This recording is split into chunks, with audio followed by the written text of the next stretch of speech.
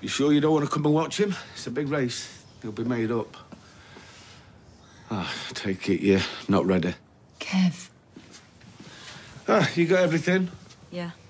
Good luck. Thanks.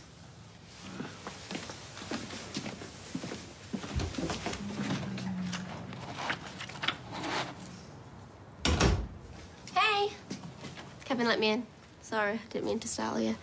Just wanted to see how you were. Heard you were back. I'm good. Really good. You don't have to pretend to me. It's fine. It's just... Nothing's changed. Seb's still gone and Corey's still a free man. Yeah, something like that. Everything's all right with you and Kev, though, isn't it? Yeah. Why wouldn't it be? I don't know.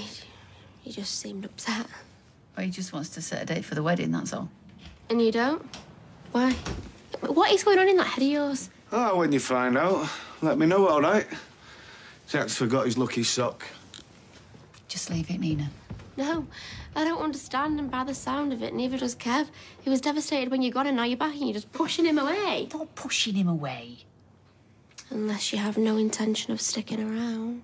I'm not going anywhere, and of course I want to marry Kev. It's just the thought of organising everything is overwhelming. Well, how about if I take all that out your hands? Debbie's had a cancellation at the hotel for next month. Really? All you got to do is turn up and look beautiful, which won't be too hard. Well, in that case... Wow. Jack's up really is lucky. Wait till I tell him.